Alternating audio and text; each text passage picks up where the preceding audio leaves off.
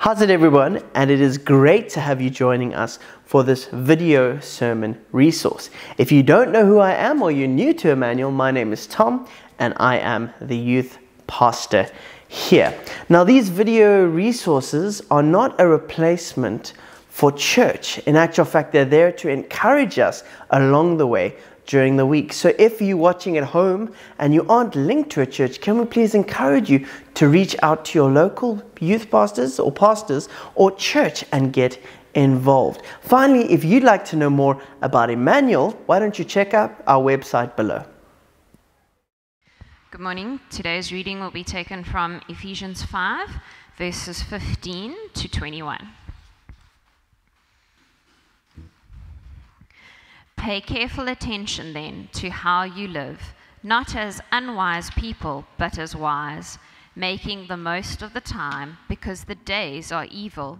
So don't be foolish, but understand what the Lord's will is. And don't get drunk with wine, which leads to reckless living, but be filled by the Spirit, speaking to one another in psalms, hymns, and spiritual songs, singing and making music with your heart to the Lord, giving thanks always for everything to God the Father in the name of our Lord Jesus Christ, submitting to one another in the fear of Christ. Here ends the reading. All right. Thanks, Janine. Doesn't our Bible reader look amazing today, hey? Well, Happy New Year. Happy New Year. What a great just opportunity. First thing in the new year. I know it was a challenge for some of us. I know I've already received a few messages this morning with some letting me know they're joining us, online and so forth and that. But what an opportunity to come together to celebrate and to hear from the Lord as we hear from His Word. The first thing that we do as His people in this new year. So really glad to be able to spend it with each and every one of you here today. And to echo Jock's words right at the beginning, really glad to see a few new faces here, a few friendly faces visiting us this morning. Like Jock said, we want you to feel welcome, and we're really glad to have you guys with us here.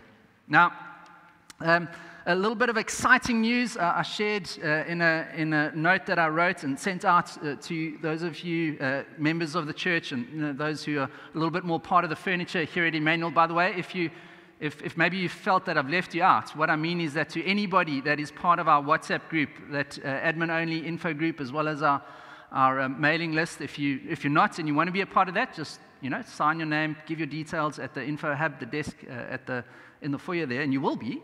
But a bit of news that I shared was the excitement that myself and the elders and the rest of the ministry team are looking forward to with our new youth pastor, who's joining us here just in a few days' time, in fact. Tom and Helena Potter, they're actually, in a day or so, they're actually going to start making their way up to PE from Hermanus. Tom has been here already. We've seen him preach in our evening service. He's taken a youth meeting already. He's met our teens. We've seen him on stage behind the drums. He's a gifted musician in many different ways. In fact, he has his own recording studio. And we're excited to have Tom join our team here officially as a curate, a trainee minister, while he'll be responsible for the youth. Not that I'm stepping away from the youth, but I'm there to back him up. And really just to, really introduce him to the teens to him. And then we're excited just to see how just the Potters, grow here as part of our church. So I'm mentioning that this morning because it's an exciting development, definitely. But I want to ask you to be a part of welcoming them, encouraging them, praying for them as they settle into life here. They're not from PE, good old GQ. They're from the Western Cape, and so they're not only settling into a new church, into a new job as such, but into a new town, and that can be daunting, as many of you, no doubt, will know. So, already get hold of them, invite them over for supper, ask how you might be able to get to know them. I know they love mountain biking, they love the outdoors, love music as well, but let's be a part of this together as a church, as we draw them in and welcome them in, because of how our Savior has welcomed us in together. Now, I'm not a massive one for social media. But my role as a pastor, a role which calls me, any pastor in fact, to shepherd the flock, to pastor the flock, calls us to know the church, to know the people that the Lord has called us to lead and guide. And nowadays, in many ways, when many folk won't necessarily tell you how they're doing, it's amazing how they will post it right out there, in social media. There's another minister in our midst this morning, and I think he's most likely agreeing with me. But it's amazing how so often, I know I'm blanketing and I'm generalizing here, but you find out how somebody is doing because they've broadcasted it to the world out there. Now, so what this means is it takes me to social media, and a clear difference that I've seen this year compared to years gone by, as we approach the new year, as we approach, the New Year's celebrations, and, as normally the memes kind of roll out, memes which say, I'm going to own the next year. I think those of you who've spent a bit of time will agree with me, we've seen far less of those than what we have in years gone by. Far less. I think for many of us, 2022 hit hard, in many different ways. And so it might just leave you wondering, what lies in store? A little bit hesitant. What lies in store for me in 2023? Thinking, how do I even approach? How do I think about entering this new year, let alone considering New Year's resolutions? Now, thankfully, the Bible, while it doesn't specifically reference any New Year's habits, it does have a lot to say about how we think about life in general. And also how our understanding of God and our relationship with Him, our salvation, has a bearing on our lives. And so while we're here this morning, for those of us here in the room and those joining online, and no doubt those who will listen to this message later on during the week, what I want to do is I want us to have a look, to hear from the Lord, not to hear from this average dude up front here, but to be taught by His Word about our thinking, about how we think about our lives as we move into this new year.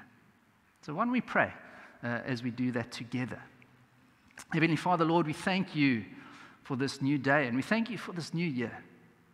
And Father, while You have given us the breath in our lungs, while we have opened our eyes this morning, just mindful of some of those new morning mercies, knowing that You have blessed us in so many ways that we just take for granted or don't even realize.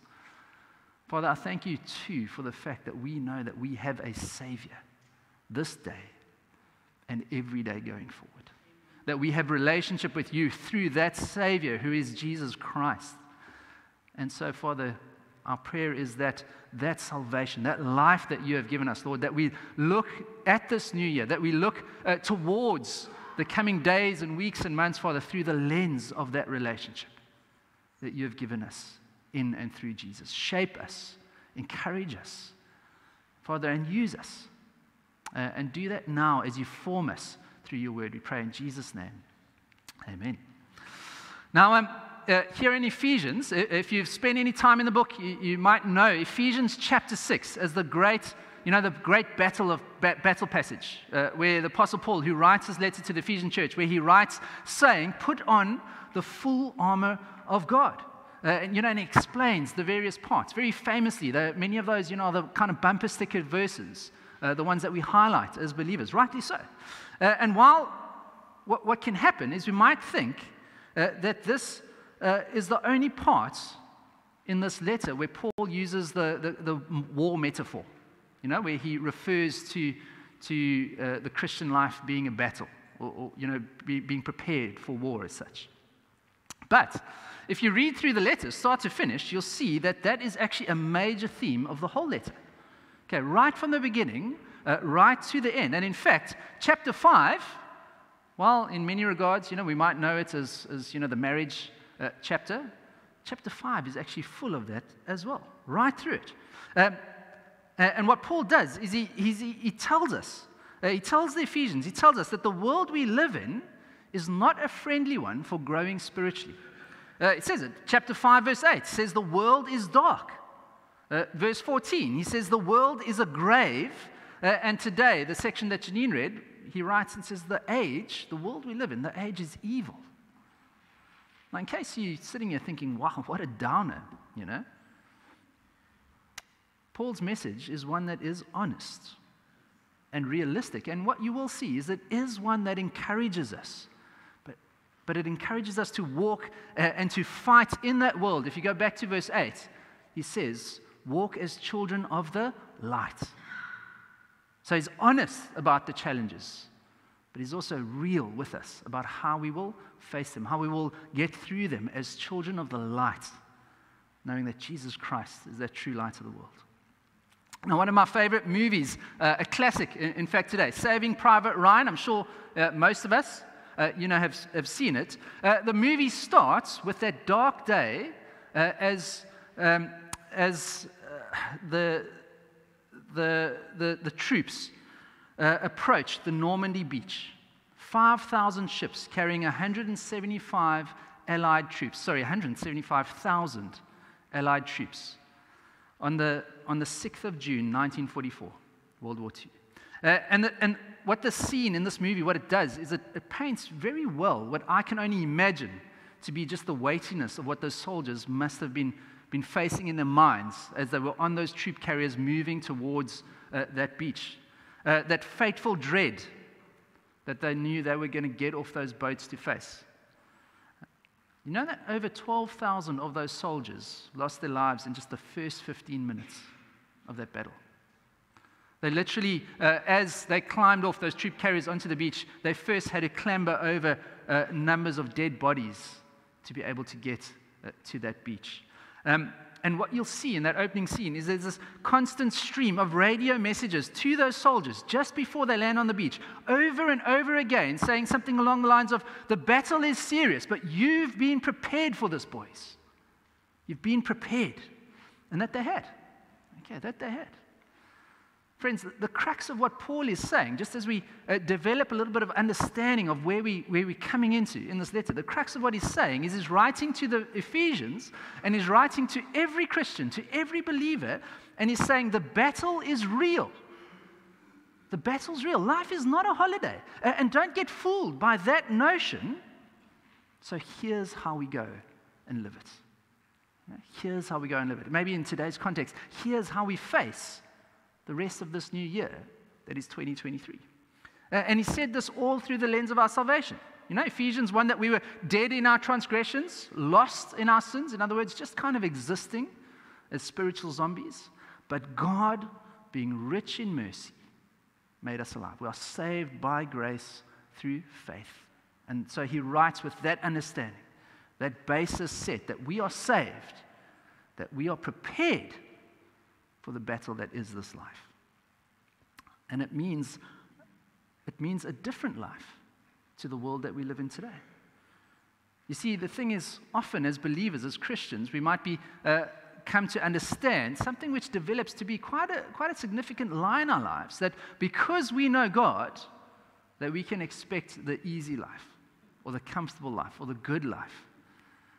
That is not the case. Now, I think after 2022, we need that reminder. Many of us, especially those most influenced by first world consumerism and entitlements, we've slowly slipped into that thinking, that life should be comfortable, that it should be easy, in many respects that we deserve it. And so we're often seriously dismayed when we experience the difficulties of the world. So here, at the beginning of the new year, Paul, chapter 5, tells us how to navigate this battle that is life. And he gives us 5 practical points. Now, me, I'm not a fan of 5, easy ways, to make it through. But Paul here, it's quite clear. 5 practical points, gospel-centered points to work through in terms of thinking about life in 2023. And so first of all, verse 15, as we read, Paul says, look carefully how you walk. Look carefully how you walk. Verse 15, pay careful attention then to how you walk, not as unwise people, but as wise. And then again, verse 17, so don't be foolish, he says, but understand what the Lord's will is. Now there's a serious tone to this. You can kind of feel the seriousness. I imagine him, pointing a finger. Consider your walk. Pay careful attention, not being foolish, but work work at it, understanding God's will for your life. So in other words, Paul's saying, he's saying, check yourself. Check yourself. Stop just going through the motions, but take a moment, pause, and see how what he's saying in the context of the section we're in. He's saying that's where it starts. At the beginning of, first day of Jan 2023, knowing that we've already had a few public holidays, we already have, tomorrow another public holiday and so forth. I'm sure most of you still have some time, before you head back to work. I know there's a number of folk here in retail and are still burning the candle in many regards. But what I want to encourage you is that before, thinking about physical or professional goals, just hit pause. Just hit pause. Take stock of your walk. A few years ago, during what many of us PE folk go through, which I like to call the Ironman stage, okay, I was into triathlon, and Ironman was my game. And me being the technical kind of guy that I am, I love specs, and I like just thinking about efficiency, in many different ways. What I do from time to time is I take a video of me on my time trial bike, my bike used for Ironman, on a stationary trainer while I was cycling, and performing the pedal strokes. And then I'd send that video off to a friend of mine who's a coach and a biokineticist. And what he'd do is he'd slow down the video. He's a cycling specialist. And he'd analyze my movement.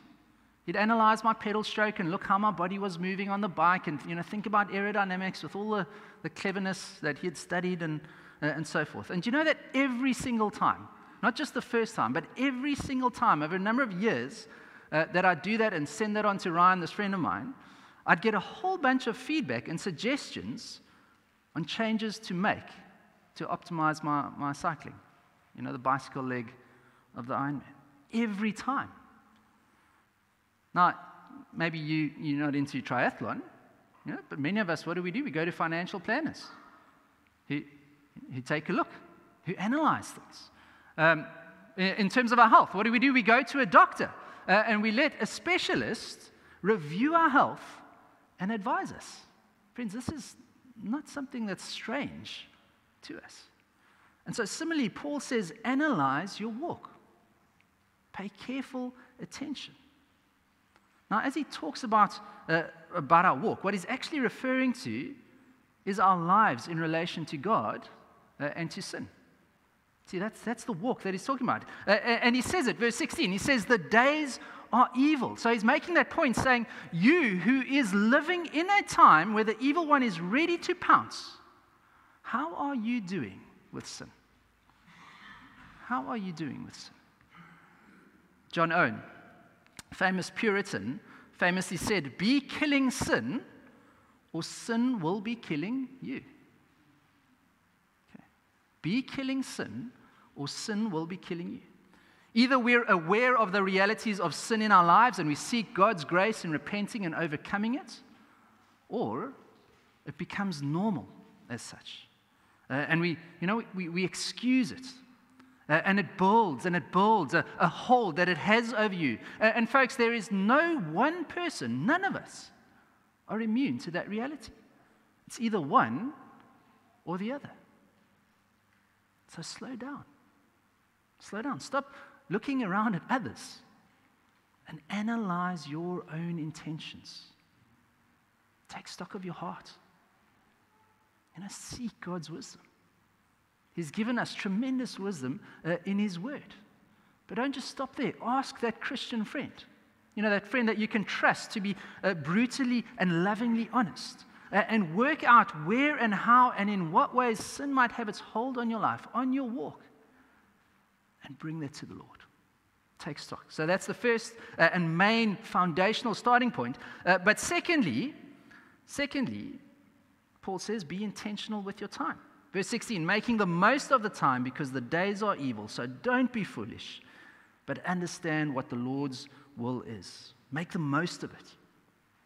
Make the most of it. Now let's be honest here for a moment. If I'm honest with myself, I don't naturally feel like seeking God. Okay, wow, pastor saying that. get up in the morning, the last thing I feel like doing is reading my Bible. No, I'm sure that's many of you. We think about the 1,000 other things to do, to get to the office, to return those emails that are just waiting there in the morning. We can easily think, well, I should just sleep an extra 30 minutes because I need more energy today. Or if it's been a long day at night, I know I need to sleep and I should go to bed earlier, but I just feel like watching TV. I've had a hard day. But friends, if you're going to grow with God, you have to set priorities. You have to set priorities. Now, a common point made in the Bible, and one that's even been picked up in the most modern self-help, secular self-help books nowadays, is that if you don't plan your time, something or someone else will. Okay? You don't have to be around long to see that. In this case, Paul's saying if you don't take control of your time, being intentional, seeing God through it, the world will take control. And friends, the outworking of that will be a life directed away from God. And remember what Paul says to the Ephesians about the world. Okay. Now, in most instances, I'm not talking about, those obvious bad things. Much of that busyness can be, and is important stuff. But be aware of the tyranny of the urgent.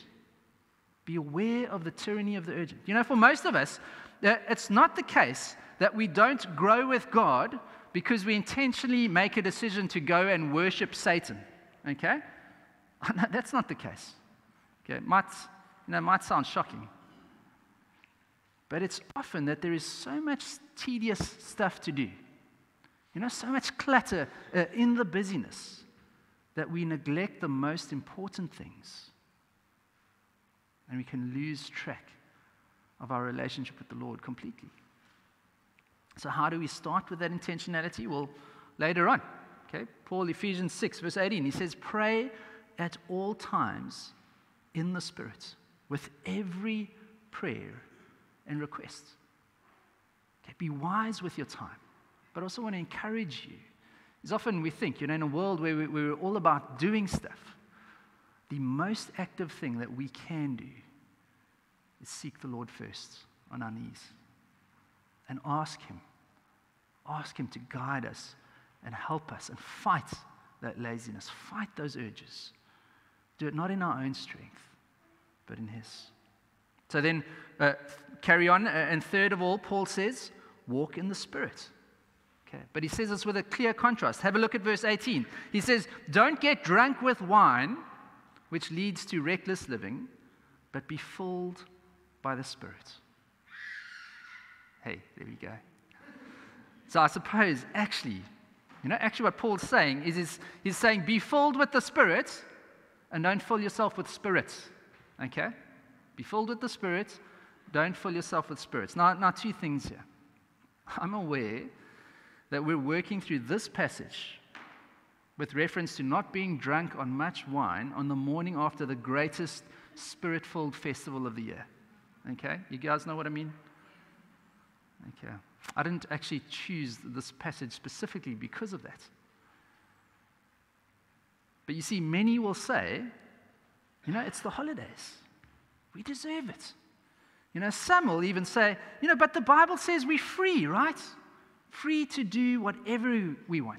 That's the first part. But then secondly, some will also say or ask, okay, does this mean the Bible teaches a clear prohibition of alcohol? Now the thing is, the point that Paul's making here to cover both of these issues is that while he's addressing a very clear problem in Ephesus, which was drunkenness, okay, he's teaching us a much greater principle here. Much greater. See, by the way, Paul draws this contrast between being filled with the Holy Spirit and drunkenness. He teaches us about those clear differences. See, alcohol, what does alcohol do? It numbs the senses. It lessens one's ability to wisely discern a situation. Very clear reason why, the law states you don't climb behind a wheel or operate heavy machinery or, whatever it might be. The Holy Spirit, though, the Holy Spirit, He does the complete opposite. He makes you more aware of reality by His guidance and conviction.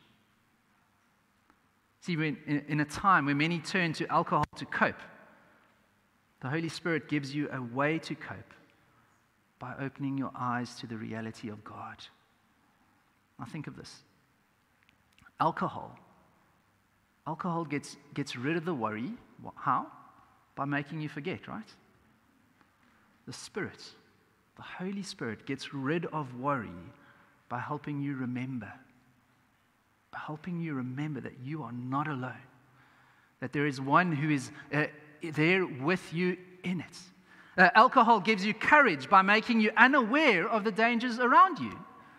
The Spirit gives you courage by showing you how much larger God is than your fears. Alcohol adds excitement to your life, by giving you a kind of a cheap thrill. The Spirit adds excitement to your life by reminding you of the overflowing promises of God and His goodness to you. Friends, the two are polar opposites. Polar opposites. Now, this isn't just a prohibition on alcohol. Okay, I'm not talking legalistically, not that, we know the Bible teaches us in many ways. And I say this with tremendous caution. Okay. Paul himself wrote to Timothy and said, have a little wine, to treat the ailments of your stomach. Okay, it's not that the Bible is anti-alcohol, but the principle that it is teaching here is that this applies to anything that we turn to avoid or to numb or to alter reality. So it might be alcohol, it might be drunkenness, but it might be other narcotics, but it doesn't stop there. Now, I want to press in on alcohol here. And the reason I want to press in on alcohol here, knowing that there is a whole bunch of other means that the world today, uses to turn to, and knowing that we in the room here have our own experiences. The reason why I want to press in on alcohol is that because in our world, it's kind of become this acceptable addiction, right? I'm sure you know the term, functional alcoholic. Functional alcoholic. Well, that's just affirming that it's okay. And friends, my concern, and the concern that Paul is highlighting here, is that when we see that in the church as well, because the greater tragedy is that you're turning to something else and not relying on the one who is there with you. That is the Holy Spirit, the third person of the Trinity, God Himself, who is there with you. And so we must be aware of that. We must be aware of that. We must be aware of our dependence on alcohol and many other vices. So that's the third part. Fourthly, Paul says we don't turn to worldly inhibitors, thirdly, to fill us up. Why? Because we are filled by God Himself. And the reality of that, fourthly, is that this filling flows out in praise. Okay, we've done that this morning. He says that, sing a new song in your heart. Now, over and over, Paul encourages us through this passage to grow in God's wisdom, to seek God's will.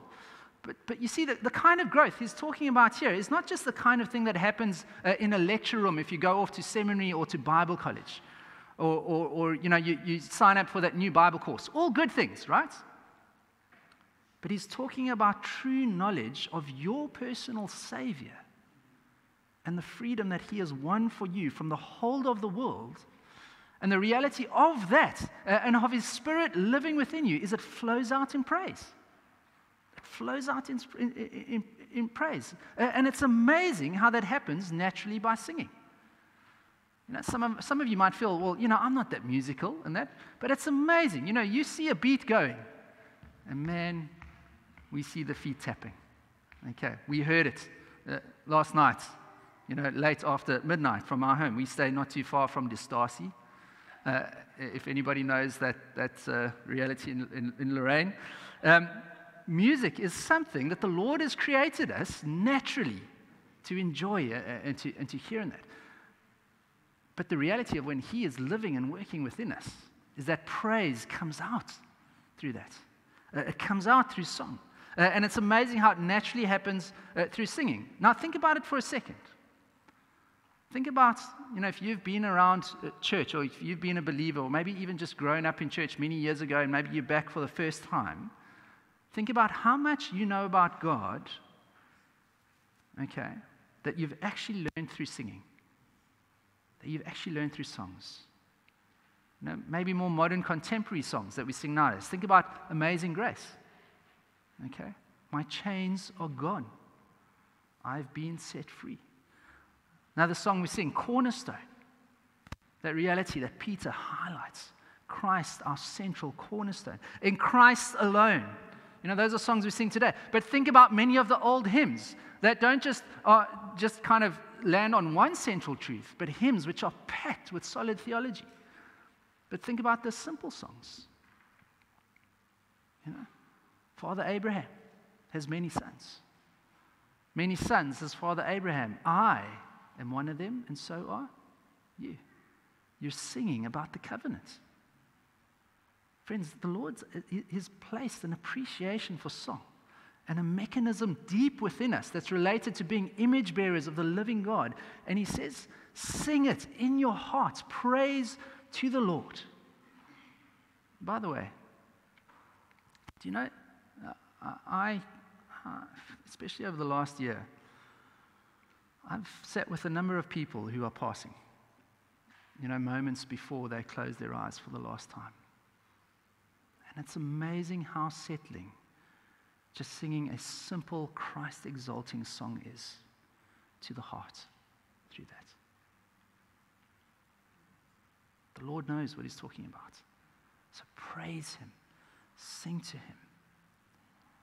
Now, just as we finish off, I want to remind you when Paul says sing a song, we have seen our Savior do just that. Matthew 27, right towards the end of the chapter, where Matthew writes about Jesus being nailed to that cross. Okay, one of the very last things Jesus, our Savior, said was, my God, why have you abandoned me?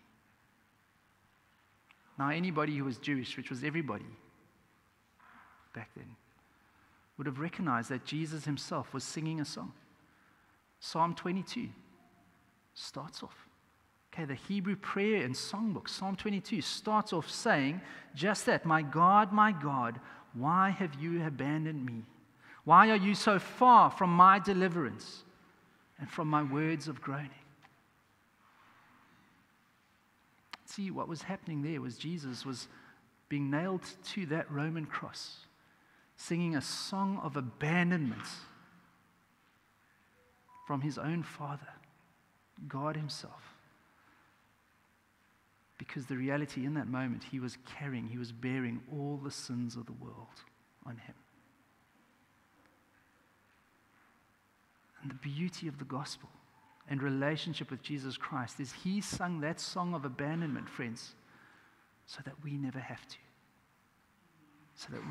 So that we can sing Amazing Grace. My chains are gone. I've been set free because of that one who pardoned me. The moment He was on the cross to pay for our sin, Jesus sang that song of abandonment. Also that He could draw us into Him, that He could draw you nearer to Him, that He could draw you into relationship with Him as your personal Savior, make you part of the family. So that brings us to our fifth and last point of advice this morning. See, Paul writes all of this, and he writes saying that we're encouraged to do all of this, okay, but also to be around the people of God because of our relationship with God. Have a look at verse 19, and don't miss the context as to what he's saying there. Speaking to one another in psalms, hymns, and spiritual songs, singing and making music with your heart to the Lord. See what he's saying there? Okay. You can only do that in relationship with one another. 58 times in the New Testament, we see these one another passages. And the point Paul's making there, friends, is you can only do this if you're around. You can only do this if you're involved. You can only truly know more of the depth of God's love if you know one another. If you know each other.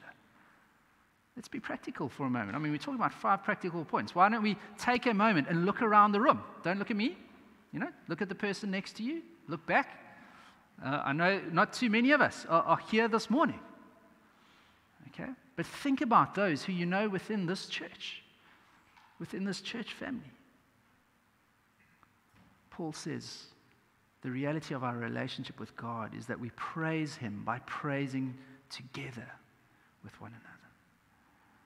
Now, I know there's a number of you who appreciate our online services.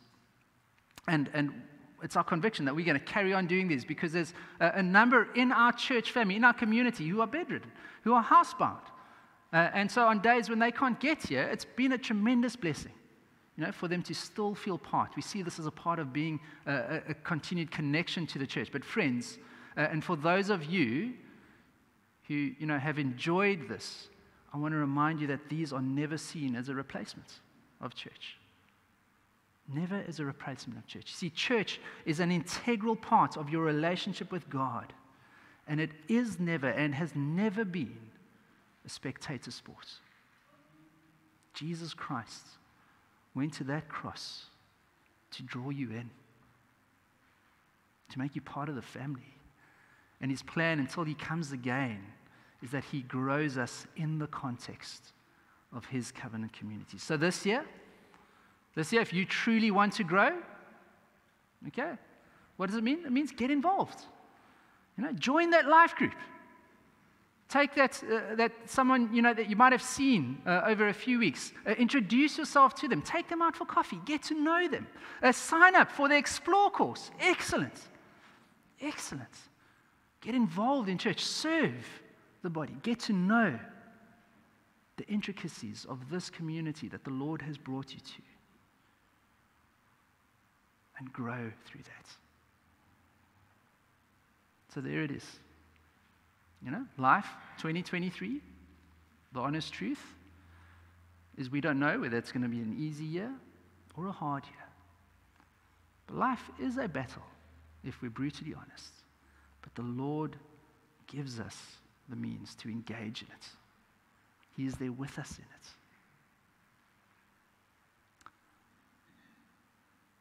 And if you might have been honest with yourself this morning, if you were maybe just taking stock of yourself this morning, and maybe you're feeling a bit overwhelmed by your own sin, I want to remind you of that song of abandonment that Jesus sang, so that you don't have to. Hand it over to the Lord. Know that you are forgiven.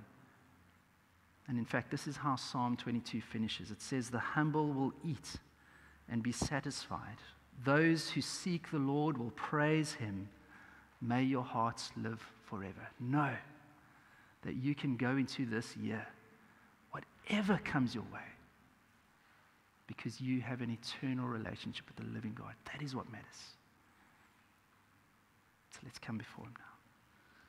Heavenly Father, Lord, we thank You that even though we might know not know what lies in store for us over the next coming weeks and months, let alone as we climb in our cars and head down the road today, Father, I thank You. I truly thank You that we can know You, the living God, have drawn us in by the abandonment that You experienced on our behalf. So, Father, we want to thank You and praise You for that. And Lord, our prayer this morning is that through the lens and through the reality of Your Spirit within us, not at a distance, not only on Sundays as we come to church, Father, but through the reality of Your Holy Spirit living within us. Father, will You equip us? Cause us to take stock. Cause us to hand over and repent from those parts of our lives that we want control of. that we fight for control, the sinfulness in that, Lord, and remind us that you have taken that on yourself. You have paid for that, and we are forgiven. And Father, too, just within the context of what we've looked at this morning, I pray for those many of us who have turned to artificial means to avoid life, to numb the realities maybe of the difficulty of the last year. And Father, our prayer too is that you not only show us the insufficiency of those things, Lord, but by your grace, you show us the sufficiency of your Spirit, of salvation in Jesus Christ. And the fact, Lord, that you are the one, the only one, that frees us and equips us and enables us to live a life knowing that we are yours eternally. In Jesus' name, we praise you, we thank you, and our prayer is that we glorify you through that knowledge and that life in Jesus. Amen.